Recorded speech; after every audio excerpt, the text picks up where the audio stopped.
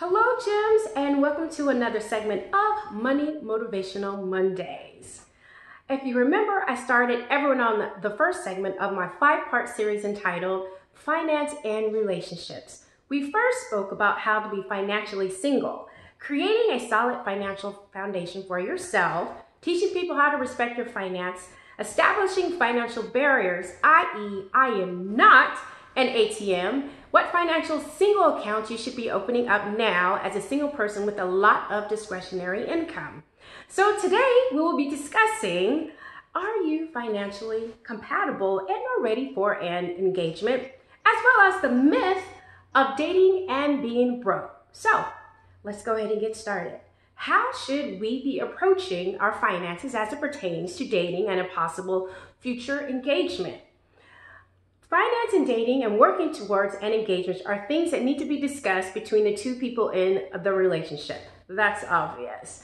I'm a firm believer that your dating and financial GPS will go where you set the coordinates to. That's a no-brainer.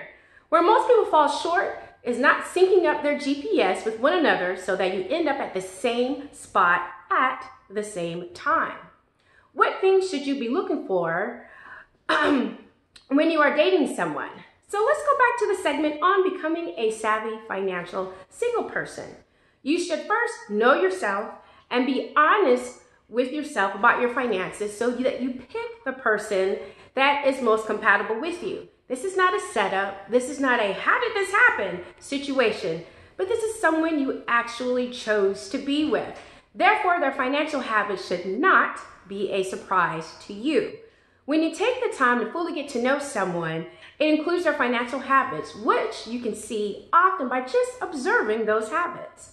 How many times does she go shoes or clothing shopping, online shopping, shop for electronics, treat themselves to a nice dinner, or go on an extended vacation that require a plane ticket without doing proper financial planning? Are you asking the right questions? Do you ask, where do you like to travel, eat? Where's your go-to entertainment spot? This is so you can find out if you're dating someone who enjoys Popeyes or someone who enjoys Ruth Chris.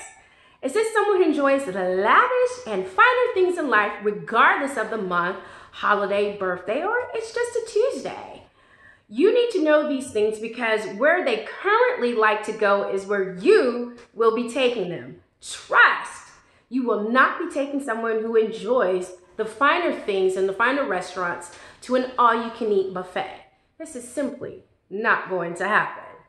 If you successfully set up your financial boundaries as a single person, you will attract your financial compatibility significant other.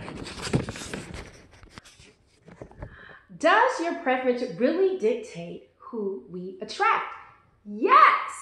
If you prefer staying at home, cooking dinner, having drinks, and listening to music on a Friday night, as opposed to going out, you should be attracting the right type of date who appreciates your lifestyle now and can compliment you.